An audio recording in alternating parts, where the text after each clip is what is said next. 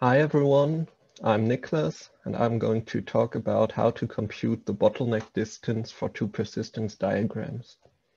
So let's jump right in.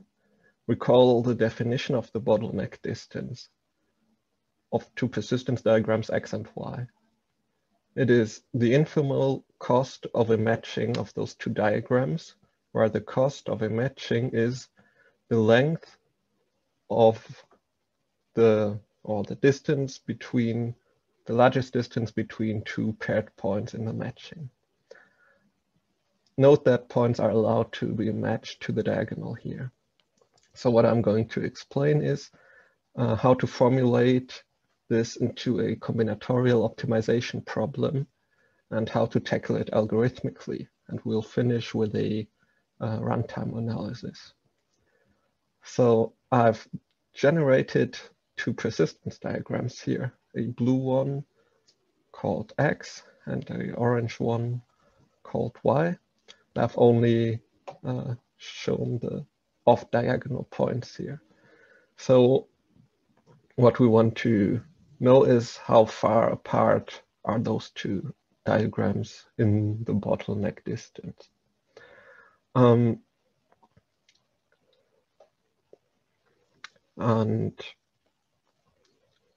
we are going to build a bipartite graph, and a special role is played by the diagonal projections of those off-diagonal points.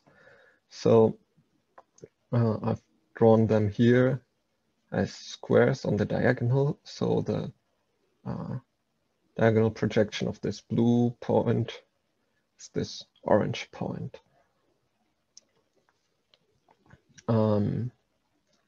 Then we build a bipartite graph with vertices U and V, where U is in this picture all the blue markers, and V are all the orange markers here. And then we have edges in this bipartite graph between first all the off-diagonal points. We have edges between all the points on the diagonal, and for each off-diagonal point, we have an edge to its diagonal projection. So why don't we have any more edges between an off-diagonal point and a diagonal point? That's simply because, like, for example, look at this point here. The distance to some point on the diagonal here is very, very large. And the shortest distance is exactly the distance to its diagonal projection. So we're looking to minimize the length of those distances. So this is enough to look for matchings which only include the possibility of points being matched to their diagonal projections. Now, a matching in graph theory is just a vertex disjoint subset of a graph, and a matching is said to be perfect if all vertices are covered. So the edges that can contribute to a matching are drawn here. So let's again look at this blue point here. This off-diagonal point from X is allowed to be matched to any of those off-diagonal orange points and to its diagonal projection here. Then we define a cost function for our edges, and the cost of an edge, as drawn here, is just its length in the infinity norm. Notice that I haven't drawn the edges between points on the diagonal because they don't contribute any cost to our matching.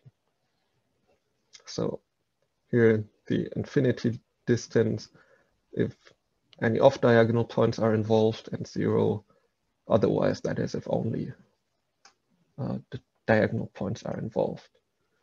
So let us look at this abstract graph we have now constructed. This bipartite graph has these two subsets of nodes, U on the left, V on the right, consisting on the left of those three off-diagonal points from this blue persistence diagram we've seen, and the four diagonal projections from the four off-diagonal points from the orange persistence diagram on the right-hand side, vice versa. And we have edges between all off-diagonal points. We have edges between all diagonal points. Again, one edge each between each off-diagonal point and its diagonal projection.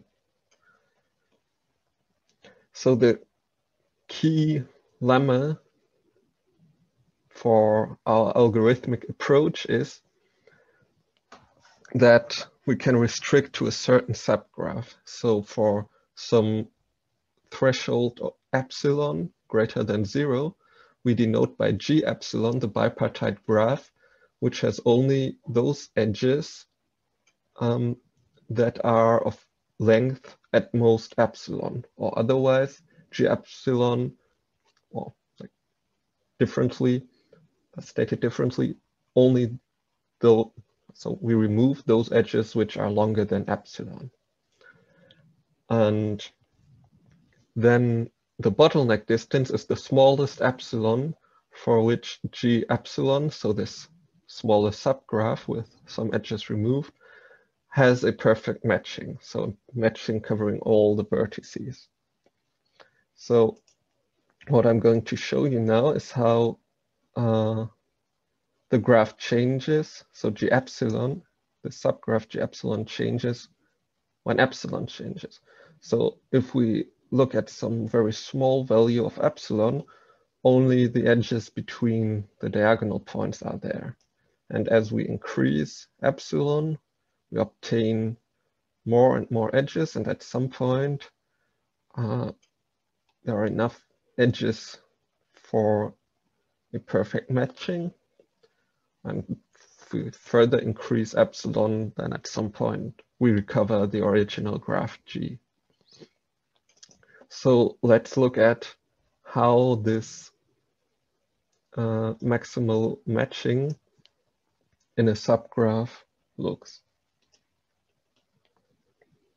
So again, we increase epsilon, and for small values, we only match points on the diagonal. And then as we increase epsilon further, there are more and more points which get matched. And around 0.18, 0.19, finally all points are matched. So how can we use this for our computation? The idea is to use a binary search. So if we start, so if we look at something like the middle here of this interval, we see, okay, we already have a perfect matching for this value of epsilon. So we continue looking on the left half interval here. So we still have a perfect matching. So we again go to the left half interval, then we have no more perfect matching. So we go to the right half interval, and so on. To make this more precise, we sort the edge weights, and then we perform a binary search among the edge weights. So we take the midpoint of the interval, so the middle edge weight. Then this is our value for this threshold epsilon. We compute G epsilon. We compute a maximum matching here. And then we ask whether this matching is a perfect one. And if this is not perfect, then we look at the right half interval for the next iteration. And if this is already a perfect matching, we look at the left half interval in the next. iteration of the binary search. And running this code computes the bottleneck distance as roughly 0.18, as we have already suspected from our experiments. So let us finish with a runtime analysis. The runtime complexity is denoted in terms of the input size, n, which is the sum of the cardinalities of the two persistence diagrams. Then our bipartite graph has O of n squared edges. We use a sorting algorithm to sort the edge weights, which takes O of n squared log n. And then we perform the binary search, which has O of log n iterations. And in each of those iterations, we use the Hopcroft-Karp algorithm, which is a standard algorithm from combinatorial optimization, which we only use as a black box here. So if you want to know more about it, so Hopcroft-Karp algorithm is the thing to Google. But we only need to know that it computes a maximal matching in O of n to the 2.5. So in conclusion, we have n to the 2.5 times log n as our runtime complexity. And it turns out that this can be improved by quite a lot. So the best currently known algorithm has complexity O of n to the 1.5 times log n. And this algorithm exploits the geometric nature of this problem. This very efficient algorithm is given in this paper by Efrat et al. It is applied to the setting of TDA and persistence diagram by Michael Kerber and his co-authors. And the standard reference for this algorithm in TDA is probably this chapter 8.4 in Edelsbrunner's and Harrer's book, Computational Topology. So that's it. Thanks for watching, and feel free to ask any questions.